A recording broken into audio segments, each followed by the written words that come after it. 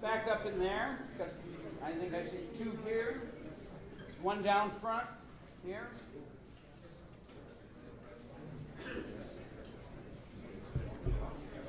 Frank Schaeffer will speak for about 40 minutes. We'll have three panelists who I'll introduce at a later time, who will respond for about 5 minutes apiece, and then we'll open this up to a question and answer period. Frank Schaeffer is the son of Francis and Edith Schaeffer. The Schaeffer family have been since 1955, when the L'Abri community was founded in Switzerland at the forefront of evangelical and Reformed traditions in North America and Europe. Frank Schaeffer became more involved in the leadership of L'Abri at a filmmaking level in the mid to late 1970s when he worked with his father to produce the films How Should We Then Live and Whatever Happened to the Human Race. Frank has made an intriguing journey at the highest levels of leadership from within the Reformed and evangelical traditions to the Orthodox way. And at this point, I'd like to introduce Frank Schaeffer.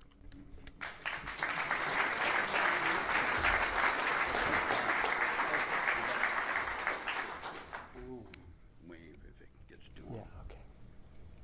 He said he'd wave if it gets too long, but you can just throw stuff. So there's a clock up there. So yeah, I'll take care of it. Thank you all for coming out. Help me out just for a second. Let me see a show of hands of who are students here at this school and who's town. Students first. And then town. Okay. More students. That's good. Thank you. Thank you for coming. I'll pretend it's not required and you chose to be here. I'm very flattered. I came in from Boston yesterday, where I live just north of the city with my wife, Jeannie. My life on a practical level is divided between two things: writing, which I do early in the morning, and taking care of two of my 4 grandchildren in the afternoons, Lucy, who is 5, Jack, who's 3, and a little unborn girl who will be born in April, who will also be living across the street, that Jeannie and I will be taking care of. So my next project is fixing up an area that used to be a porch as a big playroom, since Jeannie and I have started our child care years over again at age 62 and 63. My writing is impacted by having these little kids in my life, realizing in comparison to being a grandfather, what a crappy parent I must have been, because I was so involved with trying to do everything correctly and raise these kids and teach them stuff. Whereas with these 2 little ones that I have now, it really only boils down to one thing, and that is the love we exchange every day in what are literally the happiest years of my life with these children.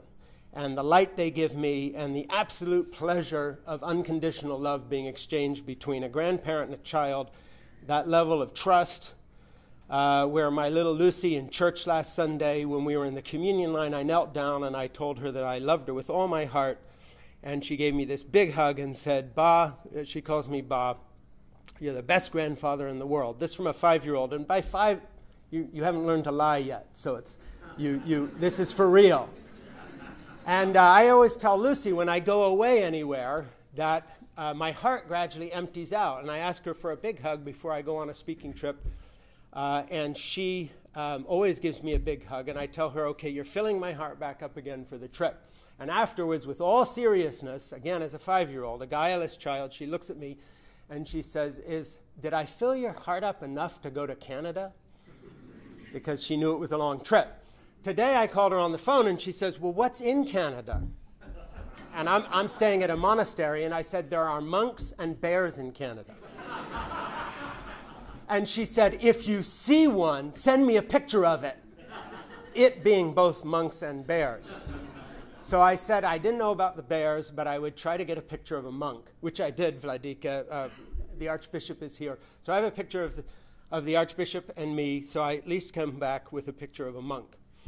So that's the context in which I work and in which I live as a writer and as a grandfather, which are my 2 preoccupations at this time in my life. My background is a bit different. and that is starting again with a little bit of family history. Jeannie and I have been together since we were 17 and 18 when I got her pregnant when we were teenagers in Switzerland, living in this religious community of L'Abri.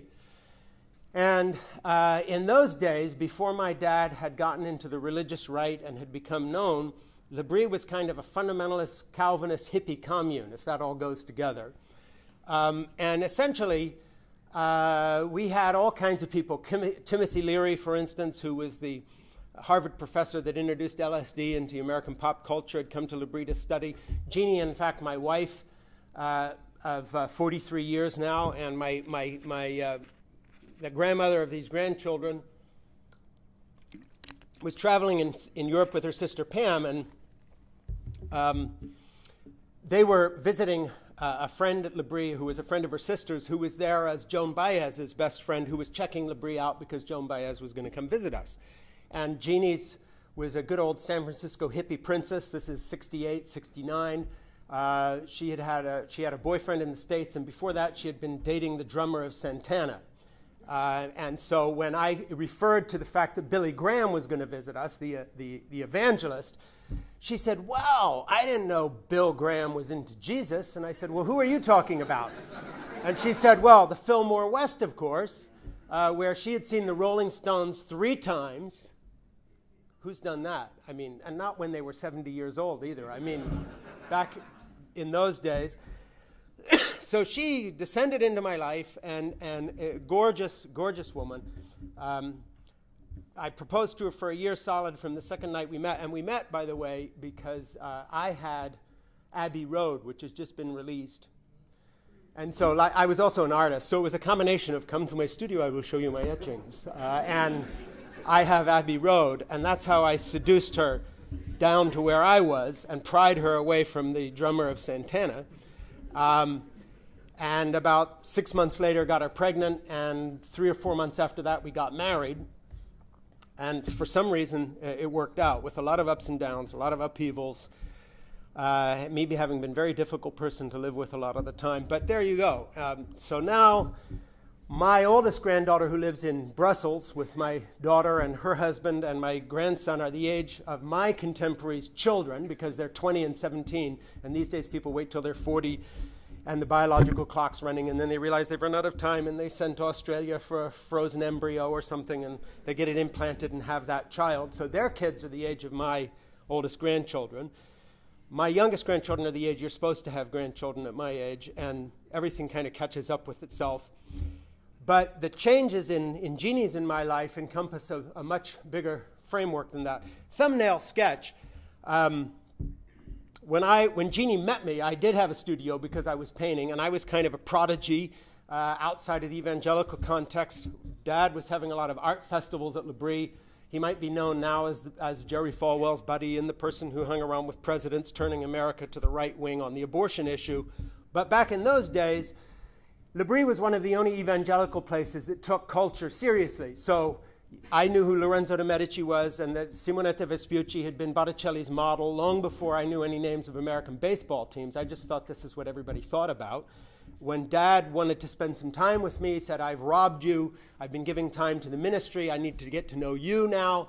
I was 15. We headed down to Italy, and we hung around the Uffizi Gallery for 2 weeks, talked about the Renaissance, and he wasn't talking about Reformed theology or Jesus Christ or anything else. He was just telling me what was important about Renaissance painting and why Masaccio and Giotto come before Botticelli, what happened next when it got into the high Renaissance and so forth. This was the world he brought me up in.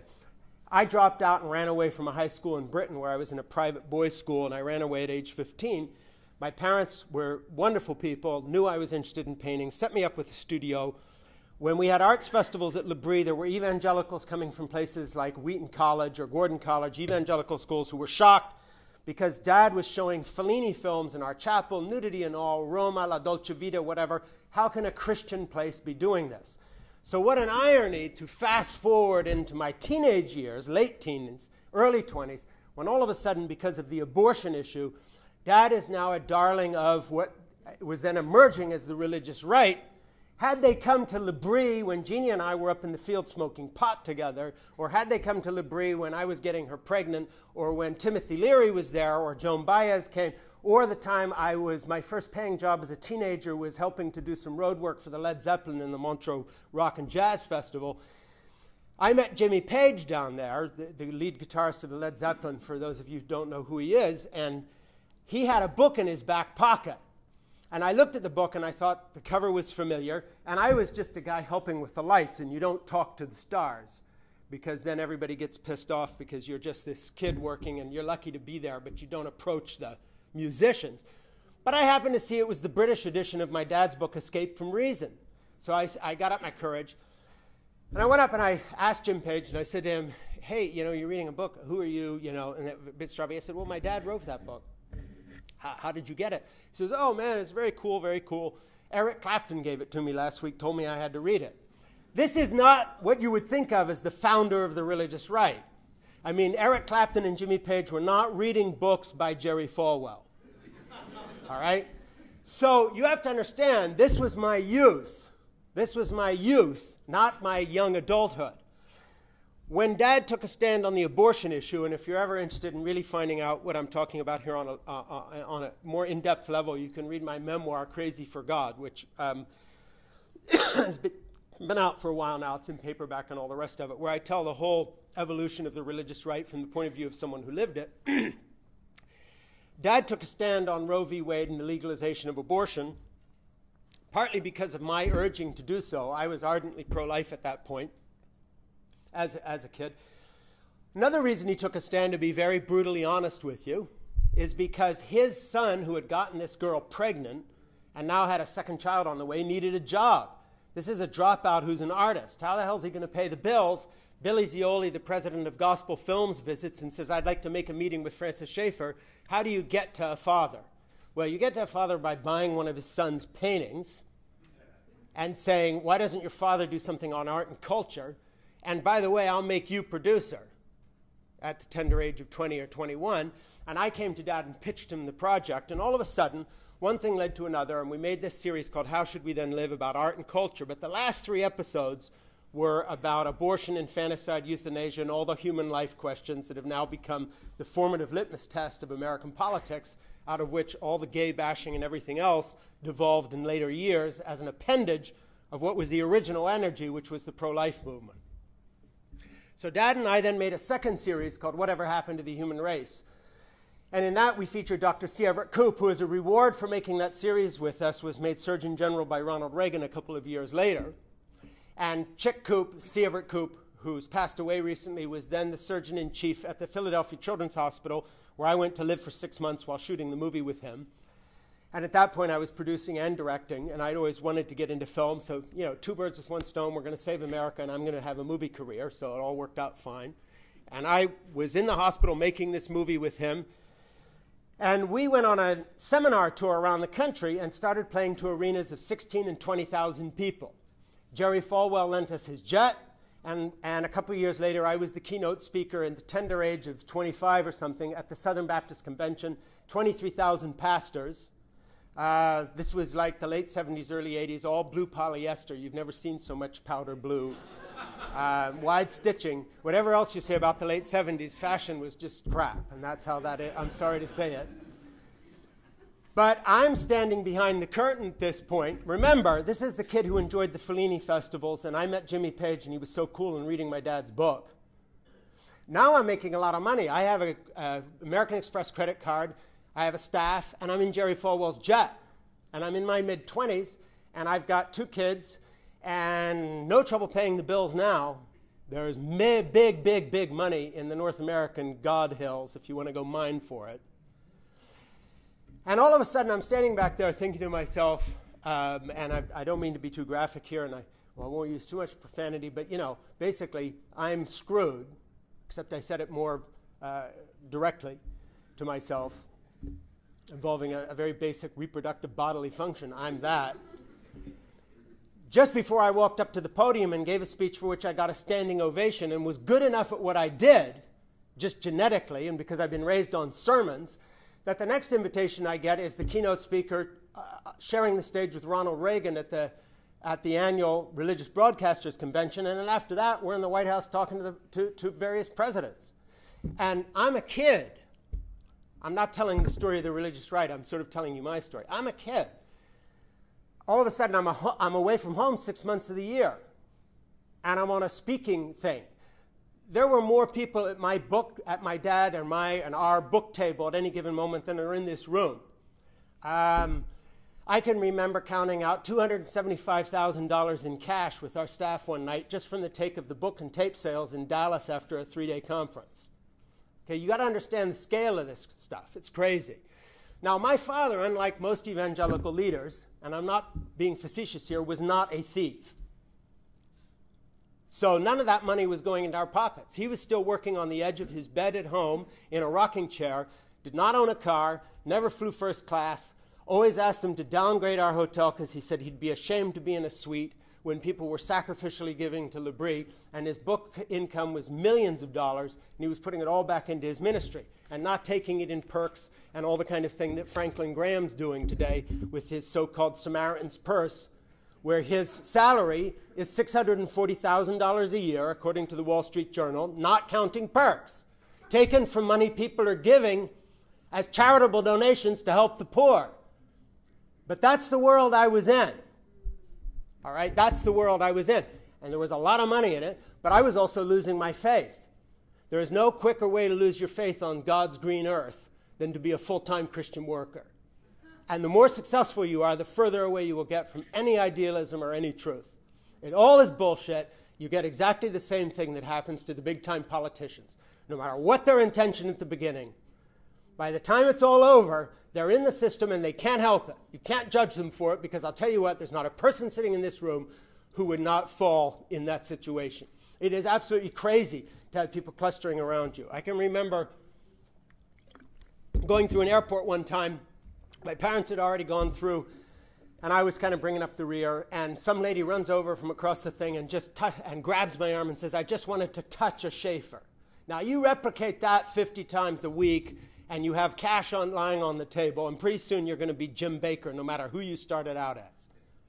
Okay, so my dad died in '84, and I still remembered I wanted to be an artist, and basically at that point I had a thing called Frankie Schaeffer Productions.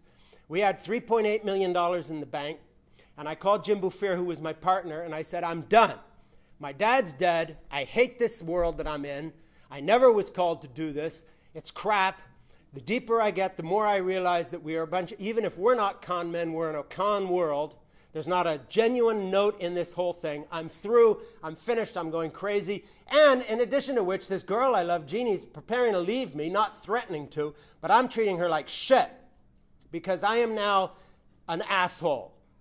Not just by birth and genetic disposition, but I am the kind of person who's on the road 6 months a year, doesn't see his own children, doing God's work, working with people who are totally in it for the buck. You have not lived until you've been on the 700 Club 7 or 8 times. Dr. Dobson gave away 250,000 copies of my book, A Time for Anger. I'm making more money in a week than I now make at age 62, seriously, in a year. Because it was just selling books by the pallet load, not because they were any good. They were just evangelical screeds that had the Schaeffer name on them. I have no illusion about that, but it was part of a movement. And we were hanging around with all these people and so forth and so on. Life was moving very fast. But fortunately, like some guy who's just drowning when the Titanic goes down, when my dad died, my mother and a bunch of other people lost total control of his funeral, and all these evangelical leaders pulled in, and it was a complete circus. And I didn't even have a chance to grieve for my father, who, by the way, I love dearly. Don't read any of this as having abandoned his legacy. It's exactly the opposite. I'm much closer to my father before all this started happening today than I was when I was at the height of all this evangelical BS. The fact of the matter is, we had all gotten lost in this shuffle. Dad is now remembered as a founder of the religious right, whereas if you read any of his books written before he got into the religious right, none of them read political. You can disagree with the philosophy, you can hate the theology, but no one's going to know how he voted in the next election reading Escape from Reason, or The God Who Is There, or Pollution and the Death of Man, or Death in the City, or The Great Evangelical Disaster, or any of these books. He was a Christian apologist. Agree or disagree, he was not a man of the right or left. He was trying to talk about Jesus, and he was trying to talk about relating cultural issues to Christian teaching. But what, of course, he's remembered for is this kind of hijacked career in the crosshairs of this vicious American business of the religious right, which now has remanifested itself as the Tea Party, for instance. So the other day I get a call, wasn't the other day, last year or the year before, from the New Yorker because they're doing an article on Sarah Palin, and lo and behold, it's like, okay, just shoot me now. Are you calling me to ask about my last novel? No. Sons of bitches haven't reviewed it. Are you calling me because you've heard I've started painting again and you see what? No, of course not. I'm calling you because we're interviewing Sarah Palin and she says she got into politics because of you and your father. Meanwhile, I'm one of the first bloggers on Huffington Post, and I got a note from the White House the other day, and this was the other day, saying, by the way, do you realize you've written more in support of Barack Obama than any other American writer? To date, 380,000 words. That's a thick book in posts for Huffington and for Alternet and for Pathos and other people. And so that's who I am now, and they're asking me to explain Sarah Palin to them, and it's basically like I have to go hold Lucy for an hour. Why are you shaking, Ba? So talk about, deja vu all over again. You can't escape this stuff. And so here I am tonight, still trying to explain this to you guys. And of course, I'm also selling a book, because I don't have any here to sell you, but I earn my living as a writer. And what real writers do is they reprocess their own life into books. So when my son served in the United States Marine Corps, having volunteered out of high school, I wrote a book called Keeping Faith, the Father-Son Story about Love in the United States Marine Corps, as a result of which, speaking of another apparition from outer space of a weird, crazy life, and I'm not lying, you can Google me, most of this is true. All of a sudden I'm on Oprah, and she's interviewing me as a military parent who's written this book, and I'm being read by military mothers and fathers everywhere who had never heard of Francis Schaeffer or my novels, and they just think this is my first book because I'm a military parent.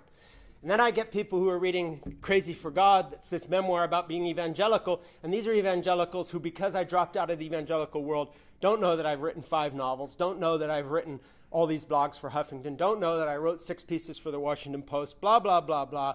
But they just think I've written a memoir to somehow settle the score with evangelicals, because one thing, I don't know how Canada is, but I'll explain something to you about the United States. Google or no Google, we all live in these tiny little slivers of microcosms. So if you're into NASCAR, you know all about the names of drivers who like to, cars turning left, cars turning left, cars turning left. If you're not into NASCAR, you don't even know where the tracks are, let alone who the drivers are. If you're an evangelical of a certain age, Francis Schaeffer's a big deal. If you're not an evangelical of a certain age, you've never heard of the guy. If you're a military parent and the Commandant of the Marine Corps sends out a letter to all his commanders across the globe saying, you've all got to read Frank Schaeffer's book, this great book about having a son in the Marine Corps and the empathy of the family and so forth.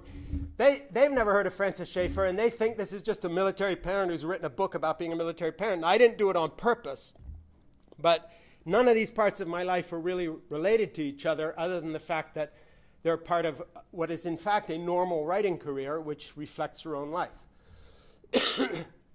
After I dropped out of the movie business, got into the film business, very careful editing of a reel out of my dad's documentaries, making sure no one who would watch this would think that it was anything to do with Christianity, the abortion issue, or anything else. Just nice photography and soundtrack.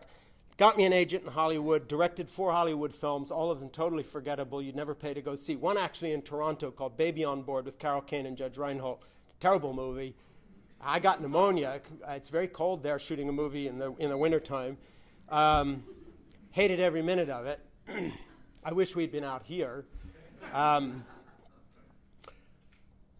But during that process was also realizing that I didn't want to have anything more to do with not only evangelicalism, but would not consider myself a church-going Christian, anything else at all. Not so much a rebellion, but just, hey, I've been the wizard behind the curtain. Don't ask me to go do this again. I know how these tricks are done. And so, like a good card trick, like Ricky Jay. I mean, you can't fool Ricky Jay. He can do the card thing. He's not gonna think, this is real magic. And I was very much in that position. A friend of mine down in Los Gatos, California, was going to a small Antiochian Orthodox church, and I had been reading some church history and also discovering, by the way, that evangelicalism is a crock when it comes to church history. It's like it was Jesus, then Martin Luther, and then a big mess, and then our denomination. And in my novel, Portofino, about a kid growing up in an evangelical family, I keep adding these acronyms where he's in the Presbyterian group called the PCUSA, and then they split, and they're called the PCCUSA, and then the PCCCCUSA, and then it's just him and his dad and two sisters and his mom. They're the true church, and he's not sure about his sisters. So basically, I had read some church history, and I was thinking, wow, my dad was a brilliant man and knew a lot of things, but he had been educated first in Hampden-Sydney University, doing philosophy and theology, but then very much in the North American evangelical context. And God bless my father, but he did not know his church history in the sense that he had bought into, there's the early church, there's a mess, there's the Reformation, then there's more mess, then there's us. And no one else really has the truth except here in the L'Abri. We do it right, and people are our brothers and sisters in Christ. When I was a child, Roman Catholics were the whore of Babylon. No kidding. Dad was a real fundamentalist back then. He hadn't met people like Jimmy Page yet. Not that he was a Roman Catholic, but there had been no expanding of the minds. As I got older, Dad became much more universalist in his views. By the time he died in Mayo Clinic in 1984, he would have regarded the Orthodox that I go to church with every Sunday as fellow believers in Jesus Christ and as Christian as much as he was. Same for Roman Catholics, same for all other denominations. And he was even getting to the point where he wasn't sure that anybody would be in hell. So he was not at a place he had been. People ask me, what would your father think about this? And I don't ask this to be a smartass. I just say the same thing I would about myself. Well, which stage of his life are you talking about? And for those of you who are students here, I can promise you one thing tonight, and if you remember this 20, 30, 40 years from now, you will say, yeah, he was right about that. So try to remember this one fact so you can tell somebody when I'm dead I was right at least about one thing. No matter what you think you're sure of tonight, you will change your mind. I'm writing a book right now called Why I'm an Atheist Who Believes in God. It's the title of my new book. And the subtitle is How to Create Beauty, Give Love, and Find Peace. Why I'm an atheist who believes in God. And that kind of duality expresses where my head is at now. I would have shot myself 20 years ago to think I would have written this book. And I say in the book, and by the way, 10 years from now, I probably would write a different book, but I guarantee you, the reader, this. If you read this book now, you come back 10 years from now, you will be reading a different book. Not because the magical change on the page, but because you will have changed, so this book will be different to you. So much for changeless truth. That's really how life works. So I guarantee tonight, if you were in America, this other part of America I live in, we euphemistically call America because on the North American continent there's only one country, you know that. And it's not you guys. Like I told my granddaughter, there are bears and monks here, that's it. But in any case, I can promise you this. In my part of the North American context, I can look you in the eye and say, if you are a Tea Party voter tonight and you are a Republican pro-lifer, I guarantee you, by the time you are my age, you will have gone through several convolutions. You may be back where you started with better reasons now, but you will not have towed this line the whole way. And I'll put it a different way. I have never met a Christian. I have never met a communist. I have never met an atheist. I've never met an agnostic. I've never met a Roman Catholic. I've never met an Orthodox. Because no one is any one thing. Don't lie to yourself and other people. There are days when you are a happily married man, but you're also someone who, on that day, doesn't like his wife. There are days when you are an Orthodox Christian, but on that day, you don't believe in God. There are moments when you're standing in line to take communion and you have no faith. It's not that you are a liar and a hypocrite. You are a human being.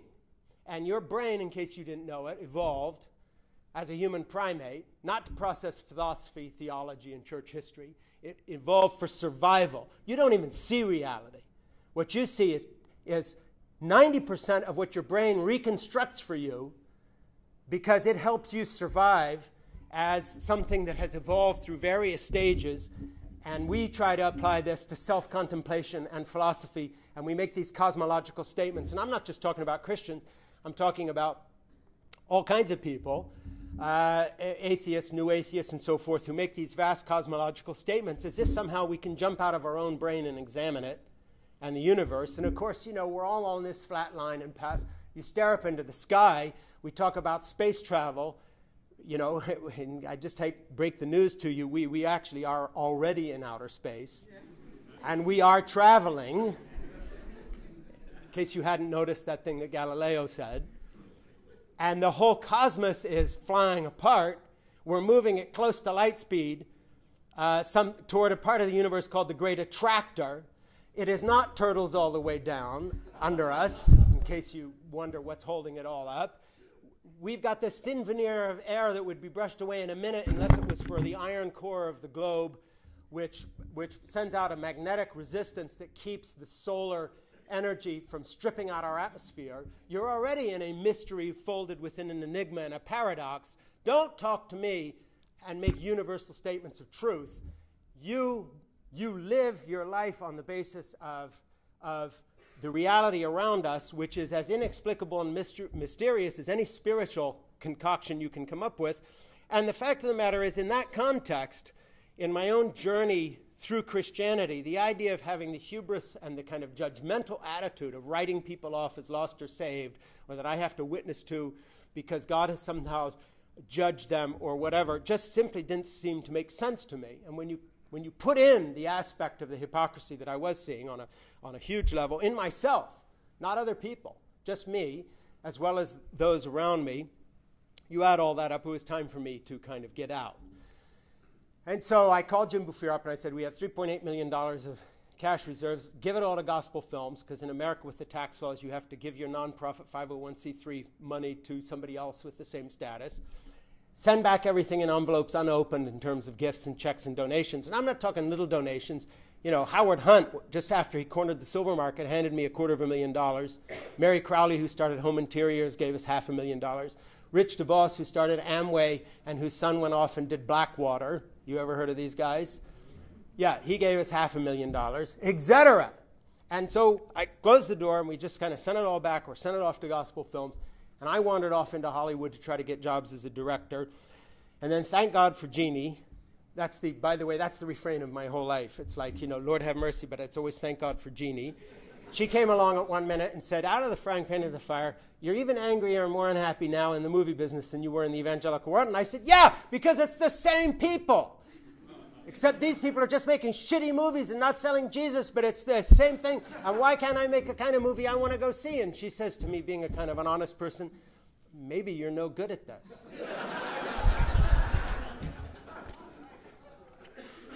Yep. So it's one thing to speak truth to power. It's another thing to speak truth to weakness. You know, that's how it happens with us. But anyway, she said, listen, instead of making all this shit, why don't you write down some of the stories you tell the children at the dining room table? Okay, I'll try that. So I started to write this thing that turned into my novel Portofino, and I thought it would be a screenplay, and then it started looking like a novel, and I started it on the back of an airplane ticket folder back in the day when you had tickets and not iPhones. And I got home and I said, I'll try a second chapter. I started reading out to Jeannie, and she said, this is very funny. And long story short, got a, quote, secular agent, because by that time the evangelicals were calling me a traitor and all the rest of it. And I got out of the evangelical thing, got myself a New York agent who sold it to Macmillan and then to Penguin, and then got great reviews, and it sold and translated into 9 languages, and The Guardian voted it one of the best 12 books in Britain, and I was off as a writer. And it's like, crap, I found something I can do. And it doesn't depend on the Schaeffer name, because nobody buying Portofino's heard of Frank because he's been excommunicated. So I know it's not riding on my father's coattails. It's the opposite. They hate my guts. So it's very clear. And 5 novels later and half a dozen books or more nonfiction and a bunch of newspaper articles and blogs, that's what I do for a living. In the late 1980s, I went to this small Antiochian church and said, I like the liturgy. It's not sermon-based. It attracts me because it's not all about what some guy made up last night creating his sermon. It isn't some clever grandstander making a lecture like I do. Or many put it this way: I don't know how this trick is done. 4th century Byzantine liturgy, it doesn't come out of my world. And so I'm very honest. I'm very honest in this book I'm writing called Why I'm an Atheist Who Believes in God. And I say I probably joined the Orthodox Church because it wasn't what I came out of. And I probably joined it for the same reason that I prefer watching a Shakespeare play than going to Disneyland. It's an aesthetic thing as well. Oh yeah, there's some spirituality there too. However, since it's no longer an intellectual construct of Reformed theology and correct ideas, and Jesus hates you if you don't get his ideas correct, and by the way, God loves you so much that he killed his son and had him tortured to death so you wouldn't be tortured to death. This is very nice. Believe in this. This mysterious approach to faith says, oh, it's not juridical. God doesn't hate you. Jesus didn't die for your sins as in instead of you. God's not a monster who should be punched in the mouth. He actually loves you the way you love Lucy. And we celebrate this in a mysterious procession called the liturgy, which is basically the poetry and voice of the whole of humankind up until this time. Very ancient, rough edges worn smooth. Nobody invented this on Friday night to wow the audience with something playing on the overhead and the rock band and the whole bit. And it just suited me fine. And frankly, I hope none of you become Orthodox. I'm only joking, but I'm not trying to evangelize you, because A, I don't think you're lost if you don't. You won't be any better off necessarily if you do. And this isn't proselytizing for you, got to do what I do in the way an evangelical would, thinking you're lost if you don't buy my theology. It's just where I wound up, just like I don't think you all ought to be novelists, because that's how I earn my living. That would be ridiculous. So it is very much out of my psychological baggage that I came to this. It fulfills something in me that nothing else does. And I won't tell you a big song and dance about it. I'll fast forward to the present again, talking about my granddaughter Lucy. But the liturgical path offers to me a way of approaching God which is more than just good ideas or theology or systems, which don't speak to me much anymore. Again, I've been behind the curtain. I know how it's done. And I'll give you an illustration of this, and then we'll wrap this up and go to the next part. I get depressed sometimes. I don't know if it's clinical depression or just a recognition of all the failures, all the ups and downs, all the times I've treated my wife and kids like crap, mistakes made, decades lost doing stupid things, making bad movies, making bad converts to bad theology, to bad causes, getting asked by Rachel Maddow again and again on MSNBC where I do commentary. You know, we have our little shtick together. Frank, you used to be one of these people. Yes, I used to be one of these people. Well, how stupid are they? Oh, they're very stupid, Rachel. And you were stupid like them once? Oh, yes, very, very stupid. But now I'm very, very smart because my politics is correct, like yours. That's why you have me back all the time, because we all think the same thing. How dangerous are these people? Oh, they're very, very dangerous. Oh, and if you really want to know how dangerous they are, read my book. By the way, here's a nice picture of it. And in my head, it's like, oh, that'll spike on Amazon within 36 hours. Terrific. It's a living, so to speak. But the fact of the matter is there's a lot to be depressed about in selling shtick about what you left, and you're still trading in it, so you're still stuck. Be honest. I couldn't get on Rachel Maddow unless I was doing this other stuff. So half the time I'm back where I started, to sell books that aren't about that. But the way the world works, it's all promotion, it's all stupid. And that's what you've got to do if you want to earn your living as a writer. Otherwise, no one hears of your books. And by the way, I'm not alone in this. This is how it works. So then there's bad temper. Then there's fights in the family. Then there's all the stuff of a young marriage to look back on. Then there is relationship problems with people over the years. Then there's the theological questions. And then there's just the sense of total waste of everything, because probably none of this matters anyway. And it gets to you. So I'm standing in the communion line. And in Orthodox churches, the communion line's rather long. People come up to the chalice, and each receives communion with a spoon. And when I was coming into Orthodoxy about 25 years ago, and I talked to a monk on Mount Athos in Greece, and I was saying to him in a very evangelical mode, but you give communion to newborn babies. They don't even understand what the Eucharist is. How can you give communion to a newborn child who doesn't even understand what this is? Coming from a Reformed Calvinist position, you always have to understand everything and read 23 books. and get it right. How can you do this? And how do you do this? You give it to a child who doesn't understand. And he looked at me and wasn't being smart. And he says, do you? That rang a bell. It was like, no, actually, I don't know what communion is. And so that was the beginning of a journey towards something else, in which eventually, 25 years down the road, I was able to receive the experience I'll relate to you, where I'll finish tonight before we go into another part. So I'm standing in the communion line, shuffling forward, and I've had Lucy or Jack on my hip so many times. Every Sunday I take them up to the communion chalice, and these little children receive in the way this monk had told me that they would, without all these encumbering thoughts, just the sacrament and the mystery. But I'm very depressed. I'm really cast into kind of a dark, despondent mood, and I've forgotten where I am, and I've even forgotten Lucy's riding my hip, because she's always this little appendage anyway, so it's like basically she lives there when we're in church, because Lucy's in Ba's arms, Jack's in Nana's arms, or we trade off. So there's always this little weight here. She was 4. This is last year. And I'm completely lost in these dark thoughts, thinking, why am I standing here? I don't know what communion is. Half the time I don't know what I believe. Life is a struggle and a journey. What am I doing here? I was a crappy father.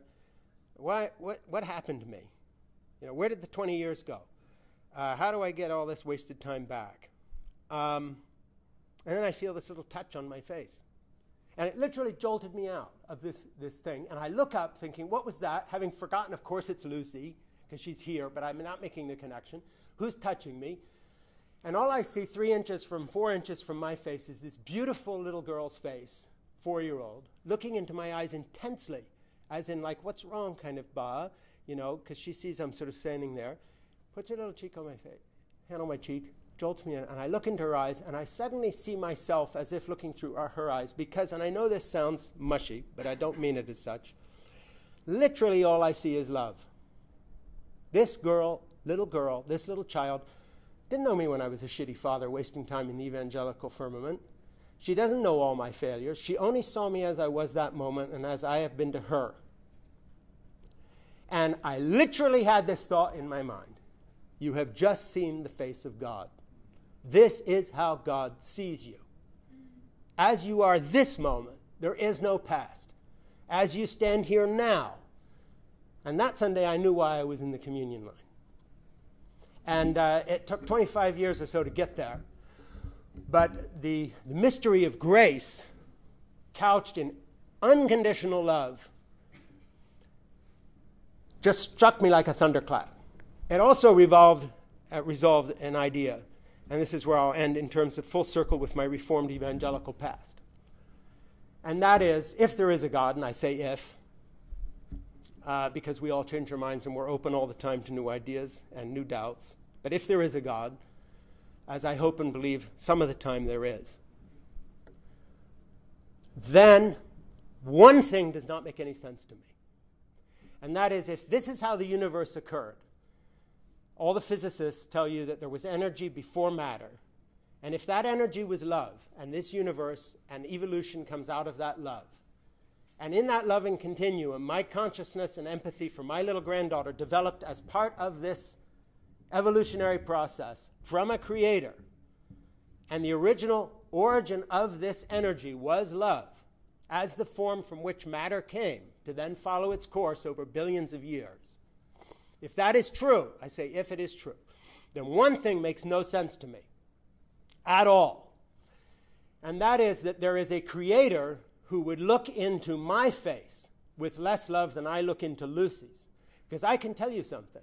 There is nothing that Lucy could do, ever, in this life, including killing me, that would make me want to burn her in hell forever because she had the wrong ideas about me. If there's one idea that is patently stupid, it is to say that love is the energy that predates the universe. And by the way, if Lucy gets my name wrong, or thinks there's 3 of me, or worships a statue of me with 4 arms instead of 2, or hates me and stabs me and kills me, and then somehow you reach me in the realm of the dead saying, what should happen to your little Lucy? Now she went wrong and killed you. Do you wildly imagine, in your most remote imagination, that my answer would be, burn her forever? That can't happen. And if an asshole like me wouldn't do that to a grandchild, don't tell me, the Lord of creation, your heavenly Father would do that to you. And to me, that is the hope of Jesus Christ. That is why I am still a Christian. And that is what I would set against any argument, any theology. I don't give a rat's ass what Calvin wrote, and I don't care what I believed, and I don't care what Paul wrote, because the witness of God to me is in the face of those I love and who love me. And if I don't see God reflected there, then there's no point even continuing the discussion. And that's where my faith is tonight. And I find a home within Orthodoxy that reflects that non-retributive love of God, and within a liturgy that does. And so that is the journey I took. And far from it taking me away from an idea of a loving Creator, it's the only reason I am even still in a church on Sunday, because I go there with that hope. So thank you very much. Appreciate it. And we'll go to the next part of the program.